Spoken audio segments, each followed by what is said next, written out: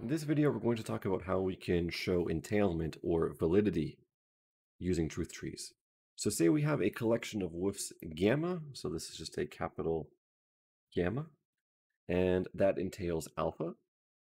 What that means is that the woofs in gamma, so this can be 1, 2, 3, 4 woofs or whatever, and not alpha gives us a closed truth tree. In other words, if we have a bunch of things gamma that entails alpha, basically what that means is that if everything in gamma is true, then it must force alpha to be true.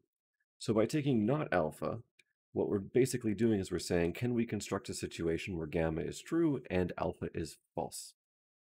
Well, in that case, it shouldn't happen if we have entailment. So it's sort of like negating our tautology before we work with something. We're basically trying to show the premises are true, and then we don't get our consequent. So suppose I want to show that P and P arrow Q entails Q. Okay, well, we can start by writing out our assumptions.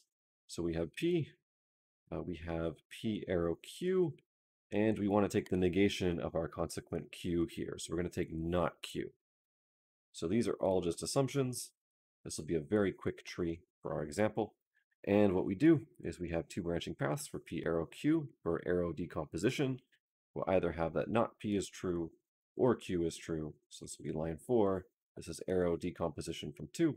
And both of these will close because we have a contradiction with not P and P, and we have a contradiction with Q and not Q.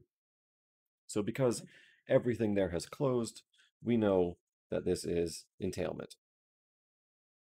Or we can say that these sets of well-formed formulas are valid, so it expresses validity. Now this was a simple example, and with entailment, it's really just about setting it up. How do we set it up? It's like setting up a tautology or contradiction. We have to be careful in how we set it up. But here's a more complex example. So because it's more complex, this will be a bigger proof. I need to turn on some lines here.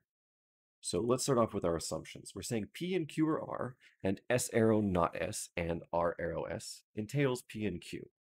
So we take everything on the left side of the entails as a fact. So P and Q or R is going to be a true thing, and S arrow not S and R arrow S will also be true. These are our two assumptions.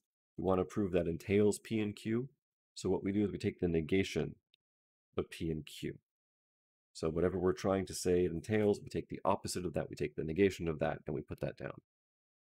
So now at this point, we set it up, we just have to show that all the branches close.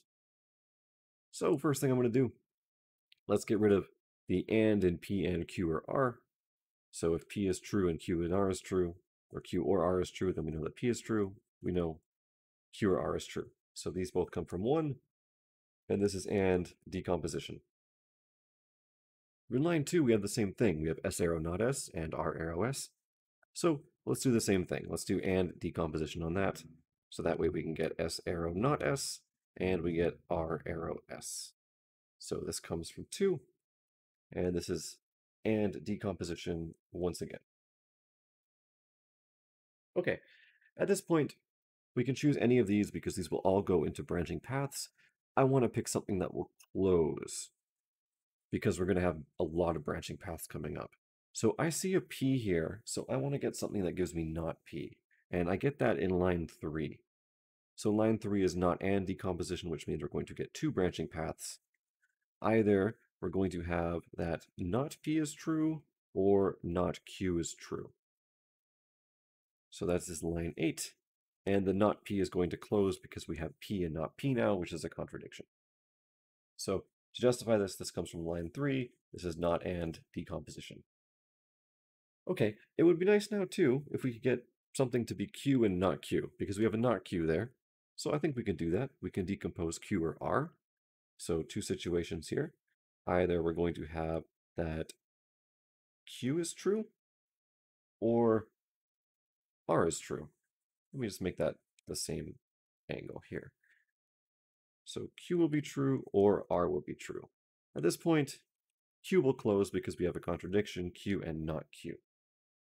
We'll call this line 9, which is in the same color, so line 9 there. This comes from line 5, and this is or decomposition. At this point, We still just have two conditionals left. We have r arrow s. So I see an r here, so we should work with something with r to hope that it closes. So r arrow s, we have two situations this breaks down. Either the antecedent is false, so either we have not r, or the consequent is true, so we have s. So this is line 10, this comes from 7, and this is arrow decomposition. Okay, one more branch closes because now we have not r, and we have r. Okay, we have an s on the right side, and the only thing left that we have now is s arrow not s. So let's decompose that. We're going to get two situations. This will be line 11. If we have s arrow not s, either the antecedent is false, so not s is true, or the consequent is true, so not s is true. So this comes from line 6, arrow decomposition, and look here, both of these close because we have not s and s, not s and s. So at this point, our entire tree has closed. We have a closed tree.